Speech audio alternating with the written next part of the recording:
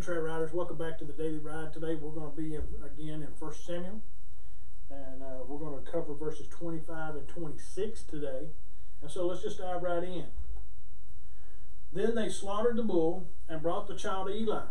And Hannah said, "O my Lord, as surely as your soul lives, my Lord," talking to, not this is lowercase, talking in respect to the high priest,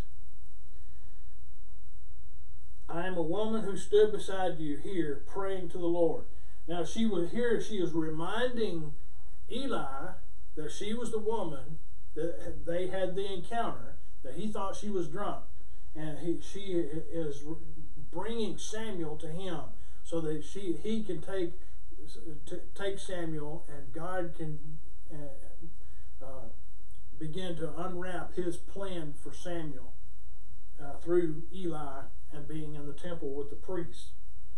Samuel, as you know, Samuel is the one that wrote this out. He writes 1st and 2nd Samuel, but he's the one that anoints David as king, anoints Saul as king. And so it's a wonderful story here to see how God brings people about. You know, we look back on our lives and we think, I don't know what I'm going to do. I don't know what direction God's going to take me. 10 years ago, I would have never thought that I would be living in Missouri. But here today, God has a plan, because God has brought me to Highlandville, Missouri, here where I serve as pastor of Finley River Cowboy Church, and I get to pastor some awesome people. And we all have struggles, we all have pains, and God is opening up doors for me to be able to do things here that I haven't been able to do in the past. But everything in the past has all built me up to this point in my life. All the struggles that I have faced, all of the trials that I have faced, all of the experiences that I've had in the past, all have brought me to where I'm at today, so that I can be the best pastor to these good people. And God wants to utilize the giftings that we have, the experiences that we have, the testimonies that we have, the failures, the good times, the times when we've excelled at things, to bring His name glory and honor.